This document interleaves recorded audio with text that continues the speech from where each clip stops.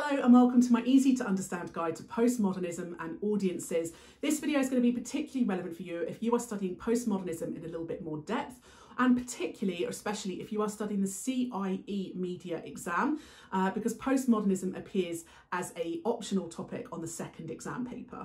The specification says that you need to understand the link between postmodernism and audiences, so I'm going to try and explain some of those links in this video.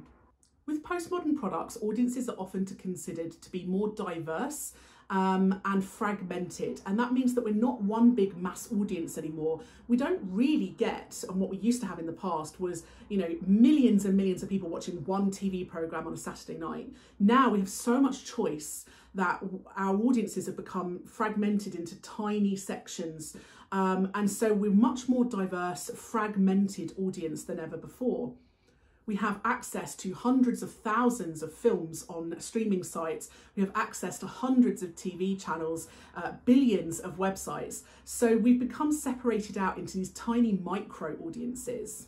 And that means that postmodern content has often become more niche by some people's opinions. It's become more fragmented itself, and it's become what we call narrowcasted, i.e. we're not broadcasting to a big audience, we're narrowcasting to a much smaller audience. Every media product has a much smaller, more specific audience. Postmodern audiences like to be more active, they like to take part, and we've seen that in a lot of products, whether that's social media where we like to comment and like and share, or whether it's interactive products like interactive TV and film. So for example, in the film Bandersnatch, audiences were able to get involved and make particular personal choices about what route they wanted the narrative to take, and therefore what the characters were going to do.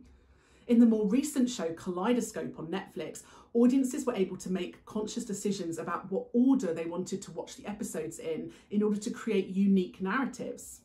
Postmodern audiences are living in worlds that are ever more consumerist, capitalist and artificial.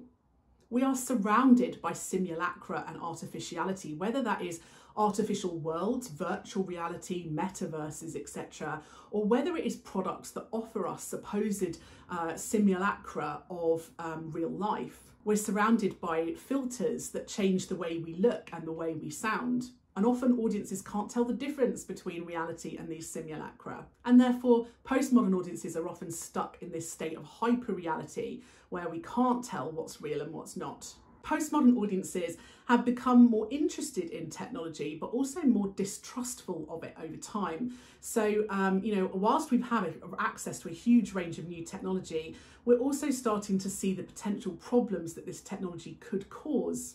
People have started to distrust science, distrust facts, and that is perhaps because of the postmodern access we have to the media. If everyone can contribute and everyone can contribute their own narratives, we can't trust anything we see in the media anymore. So we're now living in this world where we really can't put our faith in stuff that we read, see or hear in the media. Postmodern audiences have become more sceptical about meta-narratives, which means that we often are interested in seeing competing micro-narratives. Have a look at Lyotard's theory for this to help you understand it. We want things that are a bit more challenging, unconventional, that do things a bit differently, that break the rules. We don't just want to see the same old conventions, the same old genre, the same old narratives. We want to see products that mix things up and do things a bit differently. And you can see this in the growing popularity of things like parodies, intertextual references, etc. And because of these kind of intertextual references that are becoming much more popular in the media, particularly in postmodern media, it can be said that postmodern audiences actually need quite a lot of knowledge of popular culture or cultural capital in order to actually understand the products they're seeing. So they need an existing knowledge of things like pop music, film, TV, radio, because there's so much intertextuality and so much parody and pastiche that if they don't understand these references, then they really won't grasp the full meaning of postmodern products. But actually, audiences are encouraged to make their own interpretations of the media. We're encouraged to use our knowledge of pop culture, our knowledge of genre, our knowledge of other products, and interpret that media the way we want to. And every audience's interpretation in a postmodern world is just as valid as another. So the idea is that no matter who you are, no matter how powerful you are, how wealthy you are, whether you are working class, whether you are white, whether you are black, In a postmodern world, everyone has equal access and everyone has a say, which means that in a postmodern world, in theory, the world is becoming more democratic and accessible. So that was my simple guide to postmodernism and audiences. Don't forget to check out my channel for other videos that might be relevant for you.